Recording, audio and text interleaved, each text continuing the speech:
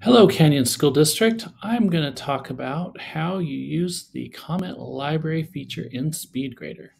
So I have one of our ed tech courses that we'll use to demonstrate how this works. And I'll borrow Sue Wiggins. She's someone I know and hope I don't mind using her as an example. So you have someone that's submitted an assignment.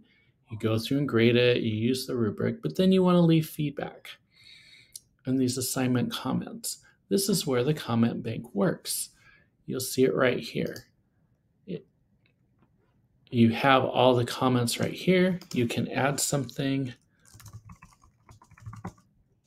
And then when you do that, you can just add it to the library, and then that comment is added. So you can click on there, and it's ready to submit. The other thing it will do, and I'll just delete this comment really quickly, is that it will auto search if you give it permission to. You'll notice at the top it says show suggestions when typing.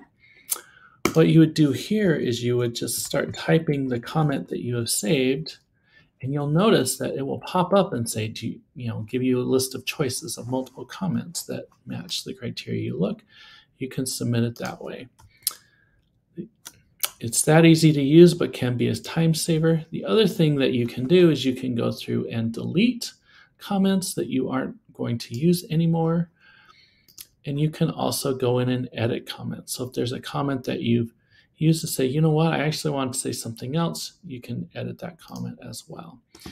The other thing to note with the comment library is this is not course limited. This will work across all of your courses that you are a teacher when you use SpeedGrader. So it has that advantage of being able to work on multiple courses and multiple subjects. I hope this is helpful for you, and have a great day.